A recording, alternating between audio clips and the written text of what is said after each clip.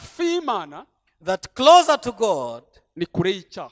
is so far away from sin, Kure y'Imana and so far away from God ni hafi y'icyaha. is closer Reka to sin. mbisubiremo. Let me repeat that. Reka mbisubiremo. Let me repeat that. Hafi y'Imana Closer to God ni kure y'icyaha. is far from sin, Kure y'Imana and far from ni God hafi y'icyaha.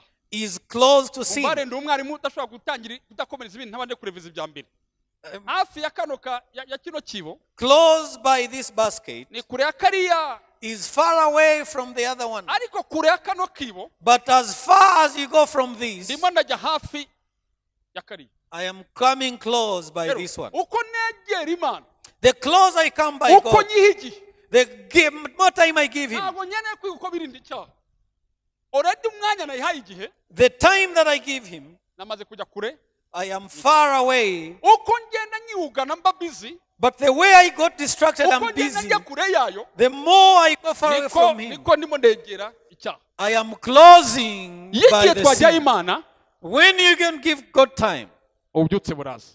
when you give God time, revival Impamvu comes. twigisha ibi ngibi, The reason we are teaching this abana b'isi bazi gushaka igihe cy'ibyaha. is that the worldly people Abana know b'isi the bazi time for gushora sin. mu byaha. They know to invest in sin. Iyo uri umunywi uranywa kabone n'ubwo ufite projet mu gitondo. When you are drunk and you drink even when Iyo you uri have a project in the umusambanyi morning. utanga igihe mu busambanyi. When you are immoral, you invest in Iyo immorality. ukunda umuziki uraramo kabone n'ubwo ejo mu gitondo hari When ikindi. you love music, you sleep in the Ibyabo disco. bitangamo igihe kuko igihe na Satani agikeneye. They invest in time because the devil Niba needs time. babikora kuriya, If they do it likewise, narabivuze cyane, wo- narabivuze. and I said it, Mu gihe cya COVID, in the time of COVID, muri guma mu rugo, in the time we are at nibwo home, Bralirwa yungutse kuruta ikindi gihe cyose. that is where Bralirwa got a lot of Nubwo investment. imiryango yari ikinze, ntiwamenyaga aho baciye bakajya kunywa. You never knew where they would pass to go and drink. Ariko wasanga muri guma mu rugo, But you find during the hari umuntu byibura Gumamurugo, utarasomye igitabo kimwe cyo muri Bibiliya. Imenya ibuzima visama aradashira. Data turakuzamuye dukeneye imbaraga z'ububyutse. Hembura abasore, hembura abagabo, hembura abagore, hembura abakobwa. Duhe imbaraga dutumbagire. Rero dushimye Imana yuko tumaze iminsi tuganira. we have taken some time preaching Kandi twari turimo turaganira intego nziza mufite on a good theme that we have, iri mu Efeso igice cya 5 umurongo wa 14. Ephesians chapter 5 and verse 14, Intego ivuga ngo yewe usinziriye that says, "O you sleeper, kanguka ubyuke wake up and arise, Kristo akumurikire." so that Christ may shine Abo twari turi on you." kumwe The people who are with, twatangiye dutekereza kuri iryo jambo icyo rivuga. we're just thinking and meditating upon Ndashaka what the gusubira word inyuma is saying. gato ko riratuma twinjira mu ijambo ry'uno munsi twabyumvishije. I want to recap a few things so that we go by the word today. Hano harabwirwa umuntu usinziriye, They are telling a person who is sleeping, kandi umuntu usinziriye and a person who is sleeping ntabwo ari ubihitamo. is not the person who decides to sleep. Umuntu usinziriye A person who sleeps ni intege nke, is by the weaknesses. ni umunsi yiriwe agenda akora, They are weak each and every time. noneho agera igihe arananirwa, They get a time when they get weak yumva akeneye kuruhuka. and they feel like resting. Ikindi gituma umuntu asinzira Another thing that causes a person to ni sleep ibihe, is the time. ibihe, amasaha, The time of the season or the timing. igihe wakoresheje igihe kinini ku munsi ni nako burya umubiri unanirwa ugashaka gusinzira. When you work hard, you get tired and you want to Uyu sleep. muntu rero, uyu muntu urabona ko asinziriye. That person is sleeping. Rero nta muntu umwe uvuga ngo nta muntu umwe ngiye asinziriye. No person decides which time for Hari them igihe to ushiduka sleep. wasinzira ugenda no mu nzira. You can even sleep when you are walking Hari by igihe the umuntu road. ashiduka yasinzira yicaye muri salo, murabizi mwese. You can even sleep when you're in a sitting Rero iyo room. ukangura umuntu usinziriye, When you wake a person sleeping, akenshi hari igihe atazi ko asinziriye. many times they don't know they are sleeping. Icya kabiri, The second thing, ibitotsi biraryoha. it is good to sleep.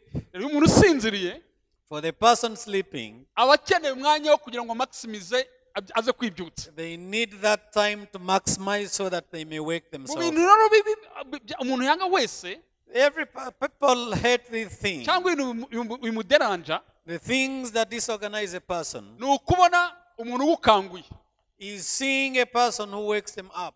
ukabona umuntu agukanguye uri mu bitotsi It is not good for a person to wake you up. uriryamiye umuntu aragukanguye You are sleeping, somebody is waking you up, twese biratujena and it is not good. hari n'ugukangura There's a person who wakes you up. ukamubwirana nawe ukongera ugasinzira Even you abuse them, why are you stopping me from sleeping? hari n'ugukangura There's a person who wakes you up, ntunamwumve and you don't even hear them. hari n'ingero za larume za amatelefone dushyiramo za larume There are times when we put alarms in our hari phone. igishyiramo saa 11:15 za mu gitondo Sometimes at 5 a.m. noneho zikagera And by 5 ararume a.m., igatangira gusona iguhamagara if the alarm goes, ukeguka you wake up, ugazimya kwa kundi kugira ngo utamenya gusakuza you stop the alarm, ariko kubera ibitotsi byinshi but because of much sleep, ukongera ugasinzira you go back to bed. nyuma y'iminota 5 After 5 minutes, ikongera igahamagara the alarm goes again ukabutirandiranje pe and say it is disorganizing uyu me. muntu rero uri gukangura This person, they are waking up, arisinziriye they are asleep, ariko hari ijwi rihamagara but there is a voice calling them. rimubwira ngo yewe usinziriye Say, oh, you sleeper, kanguka arise. ariko akongera ijambo ngo zuka And then they say, rise from the dead. hari ibintu bibiri There are two things. hari umuntu usinzira A sleeper, ukabona ni ibitotsi and because of the sleep, ariko hari n'usinzira there is another person who sleeps, ngo akamera nk'uwapfuye and they are like though dead. uyu muntu bakanguraga rero The person they are waking up, babonye atari ukumukangura gusa they are not just waking them up harimo no alone, kuzura but they are resurrecting them. hari ibitotsi There is sleep bisinziriza mu mwuka that makes you sleep ndetse spiritually, bikagera naho bimera nk'uwameze nk'uwapfuye and they make you as though you're dead. rero icyiza hano twumvishe The good thing we are learning, hari ijwi ry'imbaraga there is a voice of power. hari ijwi ry'imbaraga There is a voice of power ibwira umuntu rikamubwira ngo that tells a person, nubwo usinziriye even when you are asleep, nubwo usa nk'uwapfuye even when you look like dead, kanguka arise kirisito akumurikire so that Christ may shine on you. hari amajwi There are voices. hari ijwi rihamagara There is a voice calling you, ritandukanye n'irya rarume different from that of wari another. wabona umuntu ukangura mu bitotsi When you wake up from sleep, ukisanga muri salo you find yourself in the yarukaza sitting kugira room gutya ariko ijwi ryagukanze ryagukanguye because a voice is waking iri you jwi up. rero This voice rirabwira uyu muntu is telling this person, wasinzirijwe n'igicuku the person that is asleep kubera umwijima arasinziriye darkness period because of darkness, umwijima uramusinziriza because of darkness they are asleep. undi aramubwira ngo kanguka The other person telling you, wake up, hitaye amasaha usinziriye without taking care of the hitaye time, ibyagusinzirije irrespective of what made you to Kanguka. sleep. Awake hanyuma kristo ubwe so that Christ alone akumurikire may shine on you. mu yandi magambo In other words, tuvuye mu gihe abantu bari banezerewe mu bitotsi we are coming from the time people are ibi slumbering. byose mwavugaga by'amasereri n'ibindi byose ni sinya y'ibitotsi All the cells that are not working, the Ariko sign that amahirwe people ahari. are sleeping. But the opportunity we ni have, uko hari umuntu utitaye ku bitotsi that without the sleep that you are in, n'uburyo uri kugona usinzi urota and the while you are snoring asleep, ariko uvuga ngo yewe usinzirewe but you sleep, kanguka nkumurikire arise so that I may shine iri on fagiti you. uyu murongo If you get this verse, twarabivuze n'umurongo w'ububyutse it is a verse of revival. ubwira abantu ngo kabone atitaye ku gihe insengero zimaze iminsi zifunze Irrespective of anything, it tells the people atitaye to ku wake up. gapfukamunwa Irrespective of the atitaye ku mass, bihombo abantu bagiyemo irrespective of the ariko arabwira buri tiredness. wese usinziriye But they are telling every sleeper, arabwira buri wese wasinziriye telling every sleeper, dufite abantu baguye aba backsliders muri kino gihe we have givuyemo so many backsliders. hari abo mutazanongera kubona The people that you'll never see ariko again. naho ngaho bari But even you, hari ijwi rivuga ngo there is a voice. yewe usinziriye Oh, you sleeper. yewe usinziriye Oh, you sleeper. ibihe byasinzirije The things that are kanguka kristo agira gute arise so that Christ may Akumurikire. shine on you. ifakiti kumurika To be able to shine ni ugutanga icyerekezo is to give direction. hari imana yiteguye gutanga icyerekezo There is God that brings direction. ntimutekereze ko ari itoroshi gusa Don't think it's only by the iri torch. kubwira abaririmbyi There are many things.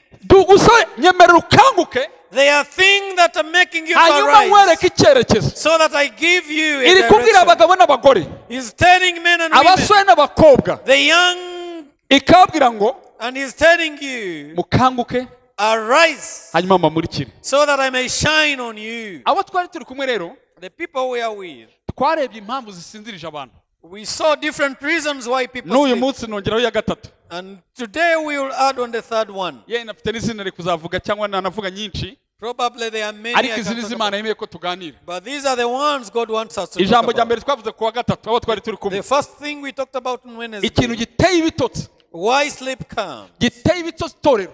Why sleep comes on a church. Iki kintu cya mbere giteye ibitotsi itorero One thing that makes a church to sleep ni ikintu twise guhuga.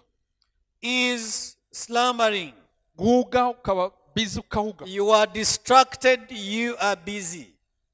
Itorero The church irahuze.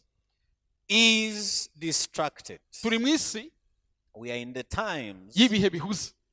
in the times of distraction. Wakubaza ibyo wakoze mbere yo kuza hano, If they are ask you how many things did you do before you came here, n'ibyo urukora utashye, and the things you'll do after, n'ibyo utarangije, the things you have not completed, wasanga isi iduhuganye. you will see that there are so many. Isi yaduhuganye, There are so many, we are distracted. ariko itorero rya Kristo But the church of Christ, baracyaribwira ngo kanguka. we need to arise. Nubwo uhuze, Even when we are distracted, ariko Imana iragushaka. God still needs you. Imana iragushaka. God needs you. Imana iragushaka. God needs you. Irashaka igihe nawe. He wants time with you. Twarabisobanuye abo twari turi kumwe. We discussed that. Nta bubyutse bubaho, There is no revival nta gihe Imana yabonye cy'abantu. without you giving God In time. fact, ikiguzi cy'ububyutse The price for ku revival buzima bwawe, on your life, ku itorero, on the church, ku gihugu, on the nation, ni igihe cyawe. is your own time. Twarivuze cyane. Itorero rikwiye kuva mu rikwiye kuva muri uko guhuga, The church needs to come out of distraction rikamenya yuko ari nyiribihe, and know that there is need for time. nyiribihe That the owner of time ahari kugira ngo gusabe igihe. is there so that you may give him time. Ariko muri imagine But imagine nyiribihe the owner of time yagusaba igihe, requesting you to give him time. kandi utakimuhaye twabivuzeho, And if you don't give him that time, as we discussed, ashobora kukiha. he can give it to himself. Ni proving es You want me to prove that? mu matariki 2022 y'ukwa gatatu In the month of 2020 something of March, 2020 2020, mutegura abantu bategura bahuze, as you're preparing different things, ntihasohotse itangazo ry'umuhondo saa 12, there was a yellow paper rikatubwira announcement, ngo saa 5:59 and it says nta muntu wemewe gusohoka mu nzu. you are not allowed to go out of your homes. Mwakubise ibyumweru 6 muri mu nzu. 6 weeks you were at home, Nibyiyongeraga bikiyongera paka mu kwa gatanu ku and itariki ya it mbere. added up to 1st of May. Nyiribihe yashatse igihe, The owner of time was looking for Yakibona. time, and the owner can get that time. ukwa 12 In December, arongera ashatse avuga ati mwongere musubire mu nzu. indeed, he said, you are looking back at home. Kwibagirwa vuba. We forget very quickly.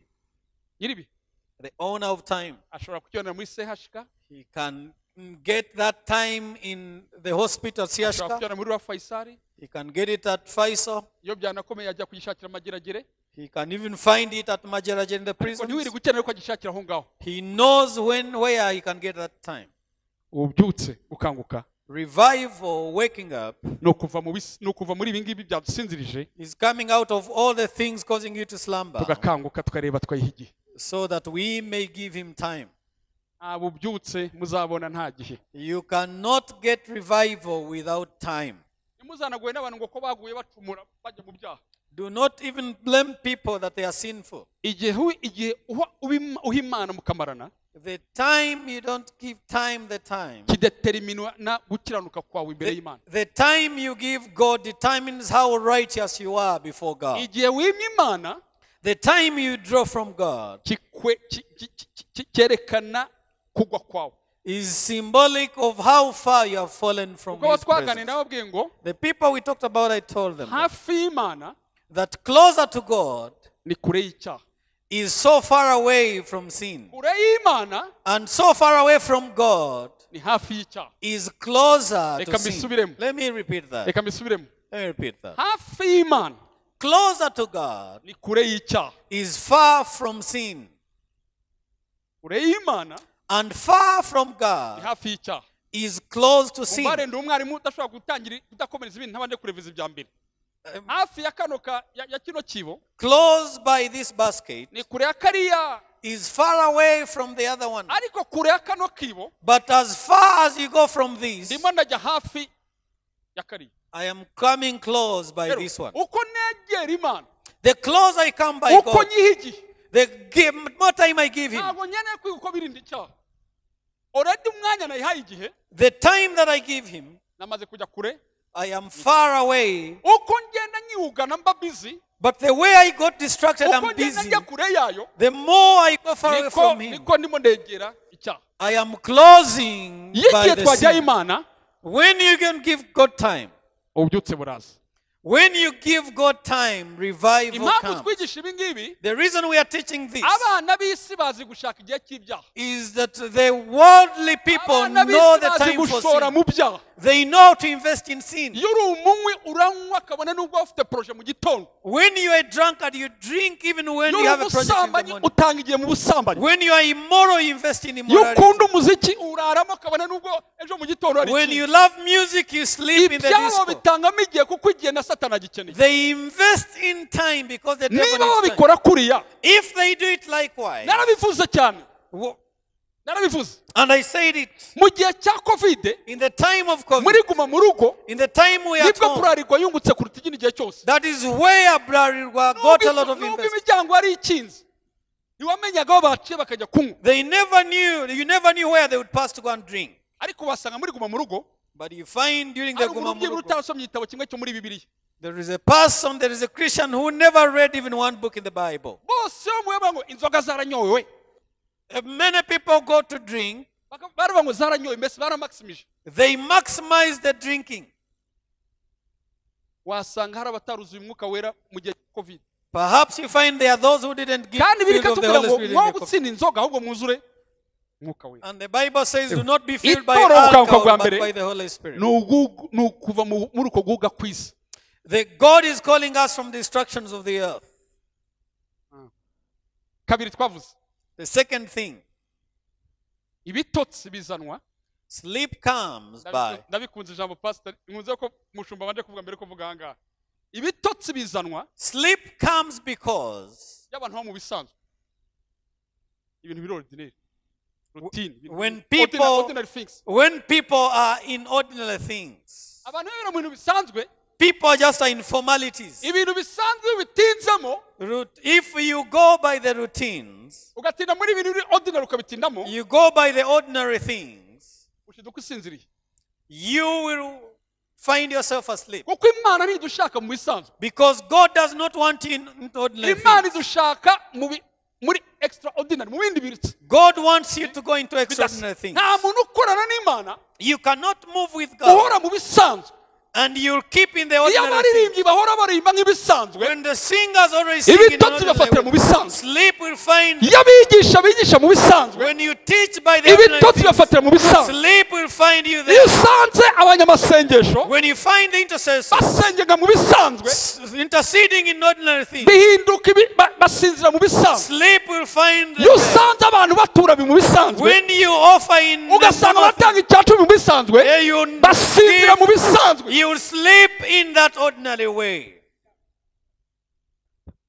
Iyo usanga baprotokora mu bisanzwe, When the ushers are ushering the normal way, basinzira mu bisanzwe. you will sleep in that Ubundi normality. itorero riri mu bisanzwe, When the church is in the normalities, mwitegure ko rigiye kuba idini. you understand that it's going to be religious. Bivuge ntacyo umuntu wara. Let me say it Ndabakunda bani again. n'abanyeshuri banjye, hano mu banyeshuri banjye mushuma n'inshuti yanjye. Nimwumve mwatangiye vuba mumaze imyaka 5 muri mu rusengero mutararonuvera, muri mu bisanzwe.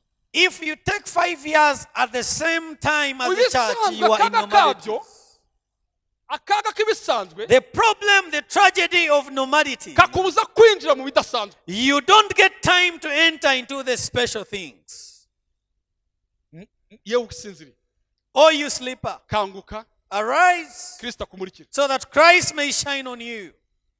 Iyo ufite amasaha yo gusenga asanzwe, When you have spiritual eyes that are normal, iyo uzi guterana ku cyumweru mu bisanzwe, when you just come by on ni saa 3 kugera the saa weekend 6, at 9 a.m. to midday, uhinduka umunyedini. you become a religious person. Iyo uzi gufashwa ruko ari igisimba cyacuranzwe, If you know that you are being helped because of the certain way of dancing, uhora muri mu gisimba yuko aricyo kizana ibyo ngibyo gusa. you are always at that level. Ariko niyo mpamvu Imana yabwiye Aburahamu, ibwira Aburahamu, But God told Abraham, iramubwira ngo and he said unto him, nubwo ari mu gihe cya comfort zone, igihe cyiza cy'umusaza w'imyaka 50, even when it was a good time of an old man of 95 years, haguruka, arise. saha gusa, It is not only here. va muri ibi bisanzwe, Come out of these normal ujye mu gihugu nzakwereka. Go to the Va muri ibintu land. wari usanzwemo, Leave the common things. ujye mu gihugu nzakwereka. Go to another Zayoni Rubirizi, Zion Rubirizi. uve muri ibi bisanzwe, Come out of these muri normalities. abikini igihugu Imana ibabikiye. Go to another nation God has promised you. Amasere ntiyongera guterana nk'ibisanzwe. The cells don't just continue. Yitoro ryo kujya mu byuse, When the church is to go to ni revival, igitoro ri kuva mu bisanzwe it comes out of the common byinjira mu things. bidasanzwe. It goes to the special In things. fact, ordinary things ntabwo ari bibi, ntabwo ari ibintu bibi. It doesn't keep by the ordinary things. Ariko ordinary things igukora akazitiro kitwa zone comfortable, comfortable zone. You go by the comfortable zone. Akora utagatsinze. In that routine and you Niyo cannot mpamvu find it. twavuze ngo Filipi igice cya 2 That is why in Umurongo wa Philippians gatanu, chapter 2 and verse 5. twavuze Yesu, Paulo ariko avuga ngo mugire wa mutima muri Kristo Yesu. And Paul says that being Christ Jesus, Nubwo yabanje kugira kamero nk'ak'Imana, even when he had the same nature of God, akaba mu bintu biri ordinary bakajya barebana gusa, and yet he was with God, yabonye kubana n'Imana atari ikintu cyo guhugundira. he did not keep that nature of Aravuga God. ngo ibintu bisanzwe byo guhana n'Imana hari ibindi bidasanzwe That bihari. was an ordinary thing. He knew there was a special thing. Breaking your comfortable zone. He broke that comfortable Aravuga zone. ngo ninguma mu bisanzwe, And he said, if I live ntabwo by the nzinjira mu common bihe things, byanjye. and I will not get my Ningumye mu promises, bisanzwe, if I keep by the comfort ningumye zone, muri bisanzwe, if I keep by that nubwo zone, byari byiza, there are things I will not get. ariko ntabwo ndi wigumemo. I will not keep by that. Wasohoka mu bisanzwe, And he came out of the common ngo things. yisiga ubusa yambara kamera k'umuntu, He became man. aragenda bamwe ku musaraba, He went towards the cross. arasuzugurika, He was ariko ari despised. kuva mu bisanzwe yinjira mu He bidasanzwe. was leaving the ordinary things into the special Arangije. things. And after that, Ngo nicyo cyatumye Imana imwizera isuma n'amazina yose, that's why God gave him the name above all names, ngo kugira ngo amavi yose, so that every ngo yaba yo tongue mu ijuru, in heaven, yaba yo mu isi, on earth, n'ay'ikuzimu, and under the ngo earth, yose avuge ko Kristo ari umwami. all will say that Reka Jesus is the mbabwire Lord. musohoke mu bisanzwe. Come out of the ordinary Aya things. matangazo mwumvishe nayo kubasura mu bisanzwe. All the announcements is La make you sanda come manda out of foli ordinary minimanda la things. koria. Ibi musohoke mu bisanzwe. Come out of ordinary things. Niba mushaka ubyutse, If you want revival, mutange iki imbere y'Imana, if you want revival, take hanyuma time in the musohoke mu presence of the bisanzwe Lord. mwinjire mu bidasanzwe. Come out of ordinary things into special times.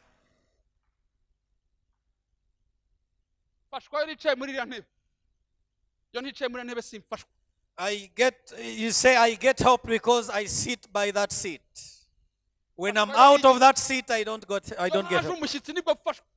If I do like this, that's when I get help. Abantu bo muri ordinary The people in the ordinary way, bajya bamenya extraordinary biriyo. they never know the Umuririmbyi yarengera extraordinary. avuga ngo The musician said, ngo saha gusa. it is not here. Saha gusa. It is not here. Saha gusa. It is not here. Hari n'ahandi ngomba gushika. There is also another place I must go. Narabwiye rero, iyo wanze kuva mu bisanzwe, If you keep by the ordinary things, mube neza.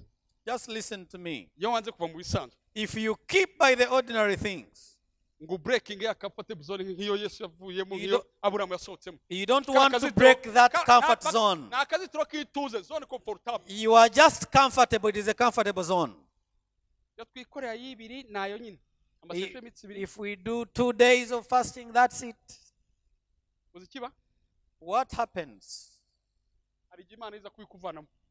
God himself can take you Kandi ije out. kwikuvanamo mu bisanzwe, And if he's to take you out of the ordinary things, imera nk'umuntu ushota baro. It's like a person shooting the ball. buriya baro You see the ball, nubwo mubona itumbagira ikagera mu izamu even when it goes towards the buriya hari ikirenge but there is a certain feet. cyabanje kwitwika There is a foot that hits it. imbaraga barijyana And that strength ntabwo ari ubushake bwayo is not by the will of the ball. ntabwo ubishaka buriya The ball is not. hari doesn't umuntu like ufite intego bitewe n'aho ndimo nashota reka nyishote cyane He said, let me hit it so hard.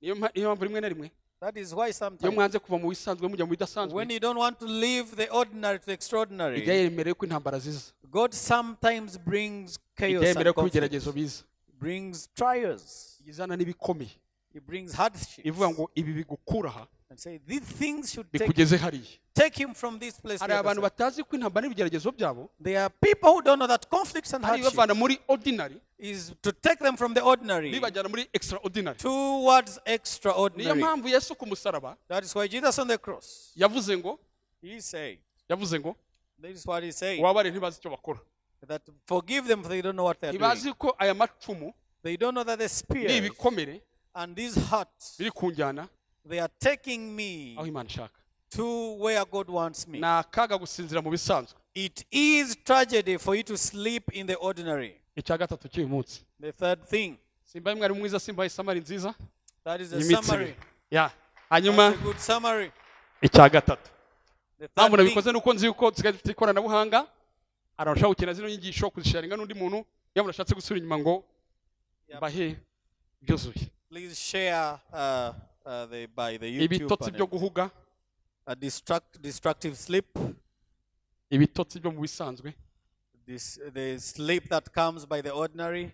ariko umunsi ugiye kuvuga ibitotsi bya gatatu itoro rusinziriye But I'm going to tell you the third kind of kandi sleep. ashima imana And I want to thank God. yuko biri kujyana n'ibi bihe And this is matching by the times we live yohana in. igice cya gatatu John chapter 3. yohana igice cya gatatu In John chapter 3.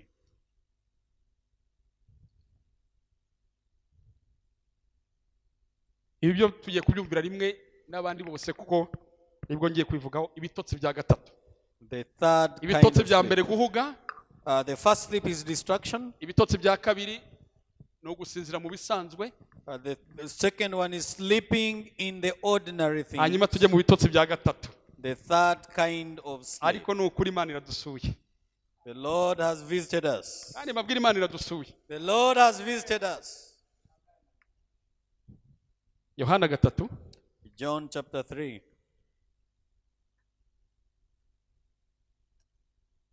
umurongo waho wa 13 John chapter 3 and verse kugera ku murongo waho wa 18 13 to 18. aravuze ngo ntawazamutse ngo ajye mu ijuru keretse umwana w'umuntu wavuye mu ijuru akamanuka akaza hasi kandi nk'uko Mose yamanitse inzoka mu butayu niko umwana w'umuntu akwiriye kumanikwa kugira ngo umwizera wese abone guhabwa ubugingo buhoraho kuko imana yakunze abari mu isi cyane byatumye itanga umwana w'ikinege kugira ngo umwizera wese atarimbuka ahubwo ahabwe ubugingo buhoraho kuko imana itatumye umwana mu isi gucira abari mu isi w'iteka ahubwo bikoreye kugira ngo abari mu isi bakizwe nawe umwizera murongo wa 18 umwizera ntacirwaho iteka utamwizera amaze kuricirwaho kuko atizeye izina ry'umwami w'Imana umwana w'Imana w'ikinege amen. Amen. Hanyuma tujye muri Petero. Let's go to Peter. Petero wa mbere. First Peter. Petero wa kabiri. Second Peter. Second Peter. Igice cya gatatu. Chapter 3. Murongo wa 9. And verse 9. Aravuga ngo umwami Imana ntitinze isezerano ryayo nk'uko bamwe batekereza yuko iritinza ahubwo itwihanganira idashaka ko hagira n'umwe urimbuka ahubwo ishaka ko bose bihana amen. Ibitotsi bya gatatu ubwoko bwa gatatu bw'ibitotsi The third type of sleep. aho dushaka ko Imana idukura where we want God to remove us. ibitotsi Sleep. bivuge Let me talk about sleep. ni igihe itorero Is the time when the church risinzira is slumbering, rikibagirwa abarimbuka. forgetting the people that are perishing. I also want to repeat that. Ahantu itorero risinzira The time when the church is sleeping, rikibagirwa and they forget abarimbuka. they that are perishing. Kamivuge gutya.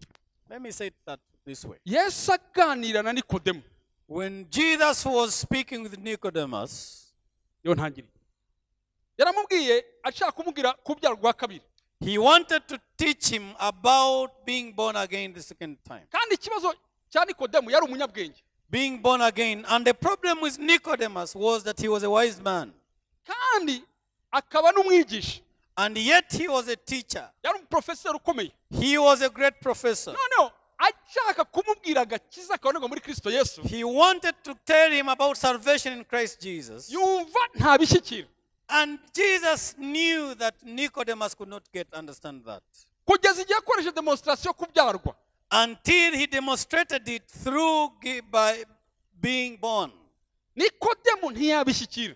And Nicodemus could still not understand. Ariko aza kushyira kuri demonstration yoroshye. And he demonstrated it in a simple way. Aramubwira ngo nk'uko Mose yamanitse isoka ku giti. And he said, as Moses hung the snake on the tree, Hanyuma uyirebye wese agakira. and whoever would see it would get healed. Ngo niko umwana w'umuntu azamanikwa. Is the same way the Son of Man Kugira will ngo be hung, umwizera wese abone ubugingo buhoraho. so that whoever will believe in him will get Turaza eternal life. kuhagaruka nyuma. We will come by this Aravuga scripture. ngo kuko Imana yakunze ari mu isi cyane. That for God so loved the world, Ngo byatumye itanga umwana w'ikinege. that he gave his only son, Ngo kugira ngo umwizera wese atarimbuka. that whoever believes in him shall not Ahubwo perish, ahabwe ubugingo buhoraho. but have eternal life. Hanyuma umurongo wa 17 And verse 17, aravuga ngo umwizera that whoever believes afite ubugingo buhoraho. has eternal life already. Utamwizera But whoever does not believe, aciriweho iteka. he is already Ariko ku murongo wa condemned. 14 wakomera ngo umaze kumwizera wese But verse 18 says, whoever has believed in afite him ubugingo buhoraho. has life already. Ariko ngo utamwizera But whoever does not believe in him amaze is already gucirwaho iteka. condemned. In fact umuntu wese utarakizwa Every person that is not born again yamaze gucirwaho iteka. is already condemned. Mu yandi magambo In other words, dufite ba anko bacu we have our uncles bafite dosiye y'uko baciraho iteka. that have a document of eternal Reka condemnation. mbere ukuntu bimeze. Hari igihe ukora icyaha hano mu Rwanda There is a person that sins in Rwanda, ariko akaba atari mu Rwanda. yet they are not in Rwanda. Urukiko rukicara And then the court will sit, rutiteye ku gihugu harimo cyose irrespective of where they are, rukamukatira. and they will condemn them. Bavuga ngo nubwo adahari Even when they are not there. ariko aho agenda hose But wherever they go, guverinoma y'u Rwanda yamaze kumukatira. the government of Rwanda has already condemned him. Ari abantu There are people, ubwami bw'ijuru the kingdom of heaven bwamaze gukatira. already judged them. Ndashaka kugira ngo mugire umutima warimbuka. Urumve neza. Just understand. Uzi ko wicana papa wawe ku meza You can sit with your father on the table, kandi mu bwami bw'ijuru baramaze kumukatira. yet the heaven has already condemned him. Uzi ko ugira inshuti mukagendana. You can have a friend. Uzi ko umuntu mukorana mu kazi. You can work with a Uzi person. ko umuntu mubana mu gipangu You can stay with a person in kandi the afite indoors, bavuze ngo yamaze gucirwaho iteka. yet they have been eternally condemned.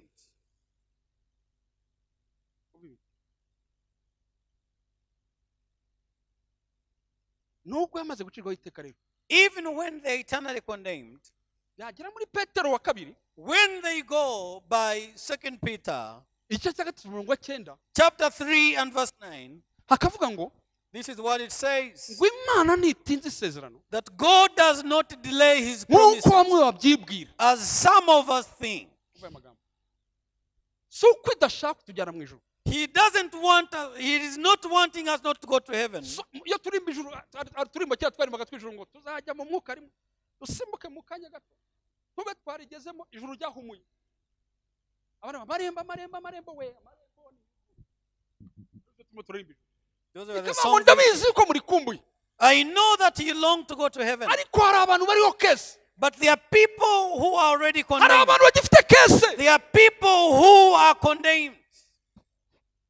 Ariko mu mugambi wanjye But in my plan, nubwo bakatiwe Because I have condemned them already. nuko byarangiye mu rukiko barukase Even when they are already condemned. babarindire ku munsi wa nyuma w'urubanza Waiting for the day of judgment. ngo ahubwo ihora irindiriye Always he's waiting. mukurikireze kugira ngo hatagira n'umwe So that no person, no one, nagira ngo uvuge n'akanwa kavuga ngo n'umwe no person, kugira ngo hatagira so that no one urimbuka will perish. umutima w'Imana The heart of God. ntishaka n'umwe He doesn't want any person, n'umwe not a single na wa person. wundi ukuvomera amazi n'umwe Even the person who fetches water for you, no person. reka mbere ku rugero rworoshye Let me give you a simple wari example. umutangiye kubwira ngo ndabakura he abatarakizwa You will say that where would I get the people who are inde not muntu saved azanye here? telefone ya smart hano Who has a smartphone ufite here? telefone ya smart zose zigezweho Just- umuntu wese azanye telefone hano Just a ntayizamure smartphone. gutya Just lift up your nawe phone. afite ebyiri muzamure ebyiri Even when you have two, mwese raise ndashaka ngo mukure mu mifuka yanyu mufate amatelefone just lift them. ndashaka umuntu wese ngo afate telefone utayisize mu rugo akaba yizanye ntayizamure gutya If you didn't leave it at home, just lift it. ibintu mubikinishe ngiye kubabwira Just follow me. iki ni igikorwa cyo mu mwuka urayifite This is a spiritual niba act. utayisize nta kibazo If fata iyo you telefone just gutya get amaboko that yawe phone, ifate gutya just hold it like fata iyo this. telefone gutya amaboko yawe Just get this phone by your urayifashe hand. neza mwumve ukuntu itangazo rivuze Just hear the announcement. mwumve itangazo ryo mu ijuru ukuntu rivuze Hear the announcement of heaven. hari batwebwe wenda tazana amatelefone mu nsengero ariko ndashaka nawe nugira mu rugo ngo utayizanye uza kuyifata If you have it at home, please, when you go home, lift it. ntabwo mvuze ngo uyirebe muyifate gutya Just lift it. vuga ngo Imana ntitinze isezerano God is not slow. in vuga ngo his Imana promises. ntitinze isezerano Say, God is not slow in his promises, ahubwo but ihora irindiriye he's ever waiting yuko abantu bose bari ino fone yanjye that all the people in my family, hatagira n'umwe no one missing, urimbuka will perish. uretse kuyirekura uretse kuyirekura uretse kuyirekura Don't, hatagira n'umwe urimbuka not any person, ari abari kuri whatsapp people on ari WhatsApp, abari kuri facebook or people on ari abari kuri Facebook, instagram ari muri on facebook Instagram, hatagira n'umwe no person will perish. mwiganye muri You have many groups, ufite amakuru many groups on WhatsApp. ahuvuga ngo kuri kino cyumweru Go home, saying this week, iki cyumweru yambwiye ngo umugambi wayo my plan this ni week, uko hatagira n'umwe for God wants nobody to perish. ntabwo Imana igutumye ngo isoko ntabwo uhamagare ku isoko ntabwo igutumye ku isoko He's not sending you by the market to preach. urabizi uzi ko umudugudu wawe wose ufite muri iyo telefone yawe In your cell, you have the whole cell in your cell phone. z'umudugudu wanyu ho muri telefone You have all the phone numbers of your cell in your cell phone. ariko muri wa mudugudu irashaka ko nta n'umwe urimo God wants that nobody will perish in that cell. abatwigana yereka The people that we started with, our families, the people that work for families, hatagira n'umwe so that none among them will perish. ufunguye telefone yawe When you open your phone, bamwe mu bitsa abantu 300 some of you have 300 abandi mufite friends contacts, zirenga ibihumbi 5 kuri facebook others have over abandi 5,000 mufite abandi Facebook kuri friends. instagram mufite abandi kuri bintu byinshi You have so many people on Instagram, ariko turi kuva mu bitotsi but we are coming out of nuko slumber. itangazo rije rivuga ngo You hear the announcement. hatagira n'umwe No one urimbuka missing. No one perishing.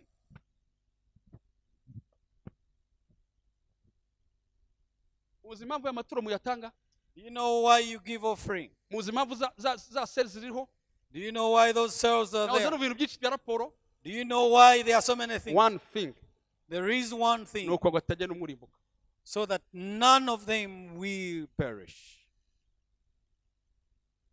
ndabihera You can say, where can I muzi begin? impamvu Do you know the reason? abo bantu bamaze gukatirwa all the people condemned, abari muri telefone yawe, the people in your phone, umuntu ushobora gusesa urubanza rwo gukatirwa the person that can help them not to be condemned, cancel them. or break the condemned, The one that can cancel the condemnation ni wowe nanjye. is you and me. Ni twebwe tuzagira ubutumwa bwiza bwa Yesu Kristo. It is us who will preach the good news of Jesus Twebwe Christ. tuzababwira Yesu Kristo. It is us who will preach to them Jesus N'umwana Christ. uzahagarara Even the child that will akamenya stop, ko tata w'imyaka 77, knowing that the father nubwo of 77 atakivuga years, atagira gute, even when they cannot speak, atagira n'umurimo. they need Christ. Uyu mutima That heart, itorero ry'ugarukanye the church, if the church can attract that heart ritangiye once again, gutekereza kuzanana kuri Yesu uko byahoze, thinking about how they will muzamenye preach, ko ubyutse buje. so that they will know that life is through me. Yewe hari ibintu nibaza, There are things I ask myself. kera umuntu yamaraga gukizwa, After a person would get saved, ikintu cya before, kabiri cyakurikiragaho after getting saved, the second thing that would ni follow, ugutekereza undi utarakizwa. they would think about another person not yet saved. Hari igihe ubyutse bwaje, There's a time of revival. umuntu akajya guhingira umuntu You would just go to dig for somebody kugira ngo mubwire Yesu. so that you may preach to them about Christ. Uyu munsi ntabwo usabwa guhinga, At this time, you don't need to dig for kujya somebody. kugura umuntu kofi. You can buy Wowe somebody. ntabwo uzajya guhingira umuntu, You may not go. kwa mfite to umuntu dig. kofi uti ndagukunda uzaje usangire. You can just get your money and say, Ukavuga come and we makuru share. ukeneye kumenya, ndashaka kubwira Yesu gukunda. I want to tell you about Christ. Kandi urukundo rwe rugaragara mu mwana we Yesu Kristo. And his love is through his son Icyo Jesus usabwa ni Christ. ukumwizera. What you need to do is Hanyuma to have ugahugira faith ubuhoro. in it. Kuko mu butumwa bwiza Because during the gospel, the ntabwo good natumwe news, kwemeza. we don't, Ntabwo najya ko I'm not convincing people. we are not convincing the people. We declare. We just preach, we declare. Tubwira abantu ubutumwa. We preach the good news. Uzi impamvu? You know the reason. Muri iyi projet y'Imana, In this project ngo of batajya God, n'umurimbuka, so that no person would be destroyed, harimo abafatanyabikorwa babiri. there are two partners. Umufatanyabikorwa wa mbere The first partner, ni njyewe uvuga ubutumwa. me preaching. Bundi ashatse aza akabubwibwirira. In other words, he himself can come and preach to them. Yaravuze ngo namutavuga n'amabuye yavuga. So if you don't preach, Ariko the stones dufite come. amahirwe But we have the opportunity kuko turafatanyabikorwa ba Kristo. that we are partners together with Christ. We turavuga. We speak. Hanyuma akaba undi muterankunga, And then the sponsor, undi mufatanyabikorwa another partner, witwa Umwuka Wera. is the Holy Spirit. Wakavuga ngo genda uvuge, The Holy Spirit said, go speak. hanyuma njyewe nca inyuma, Me, I will pass behind sigara nk'ofisinga bisi. and convince the world. Mbemeza b'icyaha. And convince them and convict them of Impamvu sin. batinya kubwirana ubutumwa bwiza, The reason why people fear to preach the bamera good news, nk'abagiye kubemeza. you are not, they are then, Ah, they but go you to are messed up. convince. It is not you that convince. Jya uvuga ibikwiriye kuvuga. Just speak what you ought to speak. Niyo mpamvu njyewe That's why for me, ntushobora kuncika duhuriye ahantu. you cannot escape when we Nakubwiye meet Yesu. somewhere without me preaching Uzi Christ to impamvu?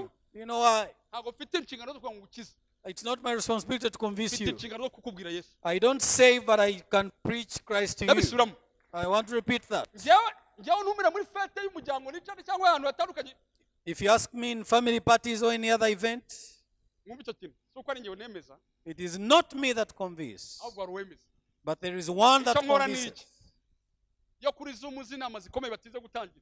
When on Zoom there are meetings before they begin. Hari abantu international turimo aho ngaho turi muri Zoom. They're on Zoom, Muravuga ngo kuko turatangira ngo reka tube turindiriye abandi. but before they say, okay, we're waiting for other people, Nabwira ifite itangazo. they say, I have an announcement. Itangazo ni simple.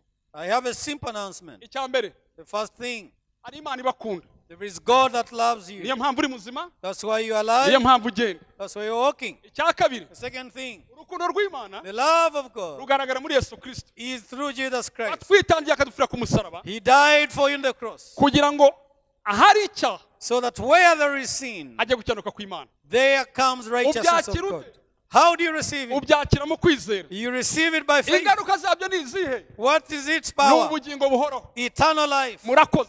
Thank you. Wumva ashaka kumwizera, Whoever wants to believe in Him, uyu ni umwanya mwiza wo this is kumwizera. the time for you to do that. Imana ibahe umugisha. May God bless you. And I'm done.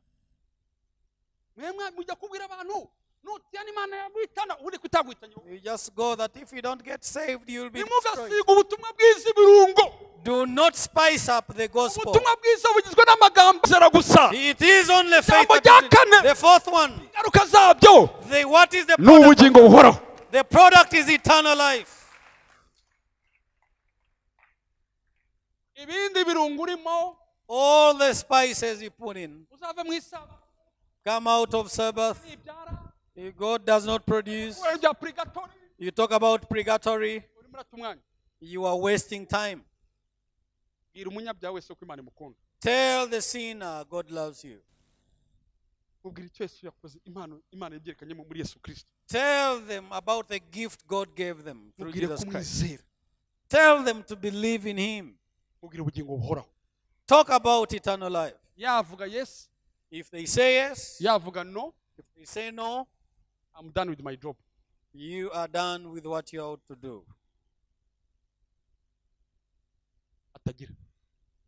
hatagira So that no one, hatagira n'umwe no one, hatagira n'umwe not a single person urimbuka will perish. yabara I get abantu hurt. baca muri karitsiye abantu baca muri karitsiye The people that cross by the igipangu neighborhood. cyanjye kiraziritse nako ni kirekire Uh, nta he- nubwo nanegere n'umuhanda my ariko hari ijwi mpora numva ndi mu rugo my word is always abafite ibidobo Hi. ibibase byamenetse that people tugura ibibase n'ibidobo byamenetse that people have pails that are broken. hari umugabo ntajya akazi mpahora gake ariko ntamara iminsi itatu ataciye Every 3 days. abaza ngo ko abantu bazi kwamamaza ibidobo n'ibibase But people know how to Nta proclaim n'umwuka wera and advertise bagira. other things. They don't even have the Holy ubuzwa Spirit. n'iki kuvuga ye Why do we not preach about Christ?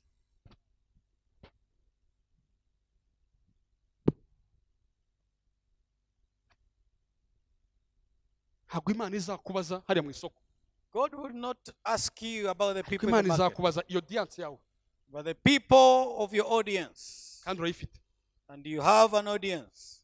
bride shower ukagenda mwambaye imyenda myiza imyeru For bride ukagenda shower. ukajunja mugore n'ibiganiro bikomeye uburyo umukobwa ukicara ukananirwa guhaguruka uti rero uko wakitwara kose ukeneye yesu ngo witware neza In bride shower, they talk about many things, but you would say that you need to tell them that whichever way you handle yourself, you need Christ. kubwira audience yicaye aho ngabakobwa abagore bicaye ngo barenga 400 Speaking to your audience, 400 in number. ijana bangaye mu amafoto tuba 100 in number.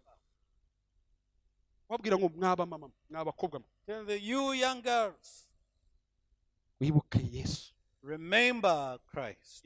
ibyo bisabi What does that need? They are talking, and some of them they are talking about different other things.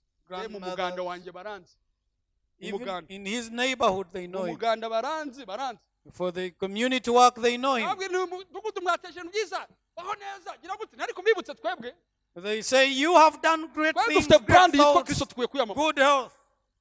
abwira ngo nitwibagirwa kugira yesu muri umudugudu But if we forget having Christ in this ngo neighborhood, tumwakire so that we may accept him, uyu mudugudu tuzagumya gutunga abajura we will keep having tuzagumya thieves, gutunga indaya we'll keep having the prostitutes. ibyo bintu nta tegeko ryari buri bihano There is no RIB law that goes against that. abuze umuntu kuvuga ibyo bintu Even the legal system of Rwanda does not stop that. ariko muzana mu bihugu by'abasilamu batagira amahirwe yo kumva bino bintu But the Muslim countries don't have opportunity to listen to this.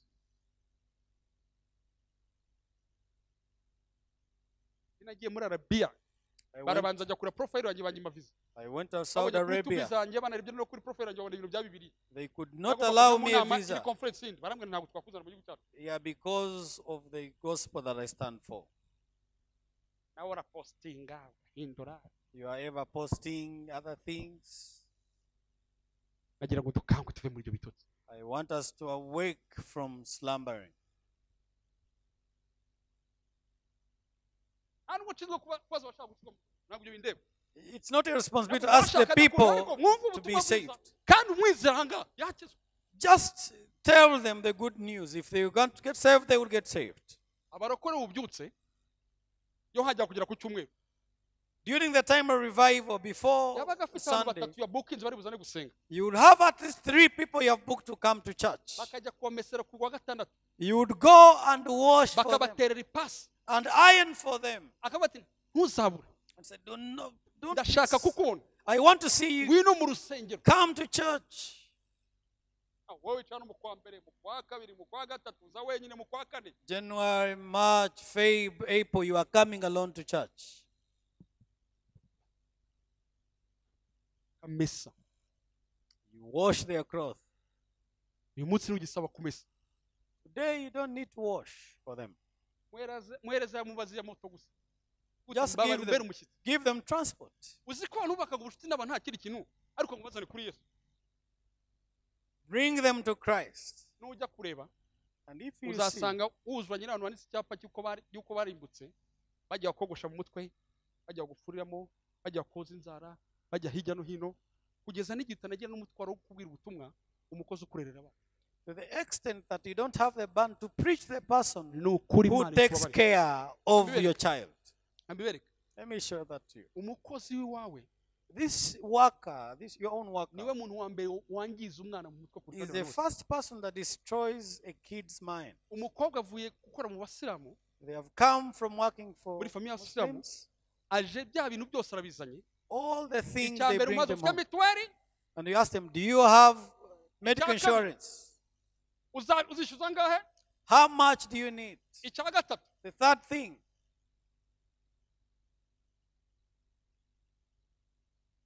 uje imyaka 18 ngaho ukora ngaho ujya ngaho do you have 18 years? niyo mpamvu muzasanga abana banyu That's why your kids, basigaye bazi indirimbo zo hanze they know so many Kuruta zo mu secular rusengero. songs than the ones of the church.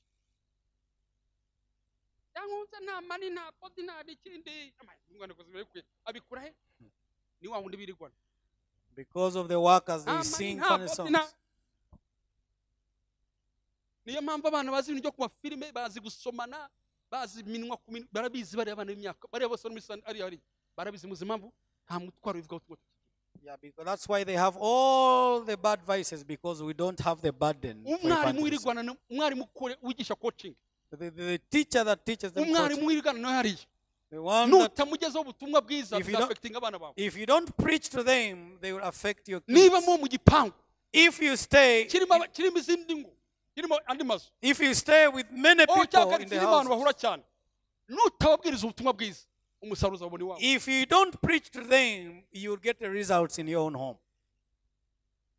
mwana wangerutse kumbwira ngo papa umutoye imyaka 3 ine gutya The kid ati 3 years papa told adufite me, kofi said, do you have sinamenye kofi cyamubwira nayo kofi ni amatari magezweho yo hanze something? I could not understand that. umwana ati aba papa bose bafite abagabo bose bagira kofi nabo bavuga ngo bose bagira kofi bagira amafaranga yo kuribwa umwana ugira kofi The child asked me, do you have nukuri muri coffee? gukina n'iminsi imperuka nituguma muri bitotsi byo kutagurana Yesu If we are slumbering and you don't preach good news to the people, naretse tukagenda na jingo ya Yesu why don't we go? aho with ugeze n'umwana ni Jesus? makuru ari kuganira ukavuga jingo ya Yesu We go with the Jesus jingle. wagira mu nzira ukavuga jingo ya Yesu Everywhere you move, waba uri muri the anniversaire ukavuga jingo ya Yesu anniversary is the Jesus urubuga jingle. rukaganira byinshi ukavuga jingo ya Yesu Keeping the Jesus iri zina jingle. ntabwo risebeje muhabwe imbaraga zo kuvuga Yesu mu izina rya Yesu Receive the power. muhabwe imbaraga z'umwuka zo guhamya Yesu mu izina Receive the power. muhabwe imbaraga zo guhamya Yesu mu izina rya Yesu Receive the power. to muhabwe save imbaraga about z'umwuka zo Jesus. guhamya Yesu mu izina rya Yesu Receive the power. to save.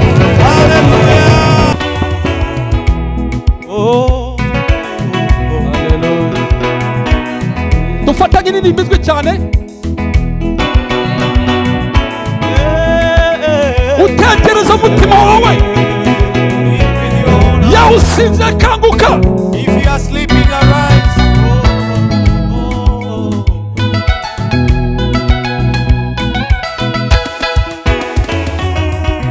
Yesambwira abigishwa be urindiriye Yerusalemu zaboherereza umufasha ubundi uzabana namwe nabamanukira azabagira abagabo okumami Yerusalemu Yudeya ni Samariya okugeza kumpera y'isi yesabira n'ijwambe uri ndi Yerusalemu taboherereza umufasha uwo ni uzabana namwe yesabira n'ijwambe uri ndi Yerusalemu taboherereza umufasha uwo ni uzabana namwe kandi nabamanukirayo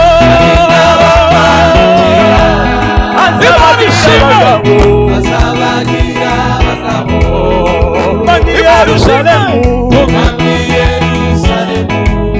Yudeya ni Samariya kugeza kumpera y'isi azabagira abagabo bakumami Yerusalemu Yudeya ni Samariya kugeza kumpera y'isi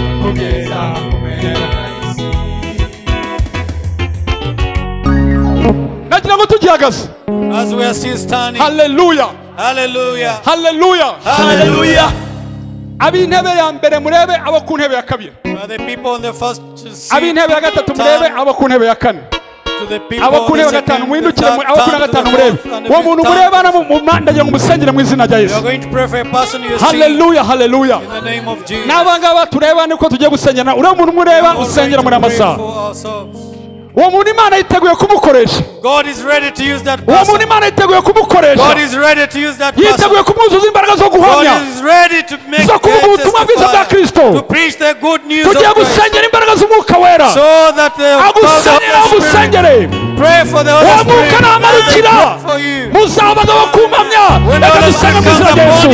Cyangwa turagushimye turaguhimbaje. Hallelujah. Hallelujah. Hallelujah. Hallelujah. Hallelujah. Hallelujah. Hallelujah. Hallelujah. Imbaraga z'umwuka wera w'ino The power teraniro. of the Holy Spirit. Imbaraga z'umwuka no kuri umusore. Imbaraga z'umwuka no kuri umugabo. Imbaraga z'umwuka no kuri umugore. Imbaraga z'umwuka no musikabwa. Mu izina rya Yesu. Mu izina rya Yesu. Imbaraga zo guhamya. Imbaraga zo kuvuga. Imbaraga zo kuvuga. Imbaraga zo kugenda. Imbaraga zo kuvuga Kristo. Mu izina rya Yesu. Jesus' mighty name. Rasana manda foselebo. Hallelujah. La mama mashanda la basayama. Manda foselema. Makaza basayama. Manda fodili minima. La tesalema yakola. La sandarema. Imbaraga z'umwuka wera. Umuriro w'Imana. Umuriro w'Imana. Umuriro w'ivugabutumwa. Umuriro waka mu izina rya Yesu. The fire of evangelism. Sante. In Jesus. Sante ku mbaraga utanze. In Jesus. Urakoze ku mbaraga zawe. Thank you for your Urakoze ku presence. mbaraga zawe. Thank you for Imbaraga zo your power. guhamya. The Imbaraga power of the zivuga Holy ubutumwa. Spirit. Imbaraga The zisenya power to ibihome. testify. Imbaraga zitwika ubwami The power bw'umwijima. to break Imbaraga down zisenya walls. izina ryawe Yesu. To break down prisons in Jesus' name. umuriro kuri iri joro. The power of Umuriro God. utwika, umuriro utwika, umuriro utwika. The Umuriro fire of ukongora, God. umuriro wa The fire of Pentekote, God. umuriro wuzura. The Mu fire izina of rya Yesu God. The Nazareti. fire of heaven. In Hallelujah. Jesus' name. Hallelujah. Hallelujah. Hallelujah. Hallelujah. Hallelujah. Imbaraga zisumba byose. Izina ryawe Yesu.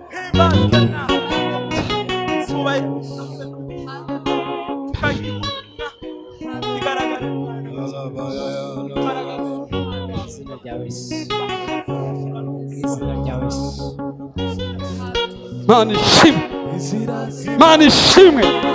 Imana ishimwe. Thank you, Lord. Imana ishimwe.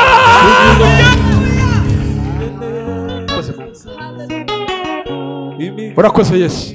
Thank you, Jesus. Urakoze Yesu. Thank you, Jesus. Urakoze ku mbaraga cyo zo guhamya Yesu. Thank you for what Imbaraga zo you've done. guhamya Yesu. Thank you, Imbaraga zo guhamya Yesu. Thank you Imbaraga for zo the guhamya power to Yesu. testify. Imbaraga zo guhamya Yesu. Thank you, Imbaraga zo Jesus. guhamya Yesu mu izina rya Yesu.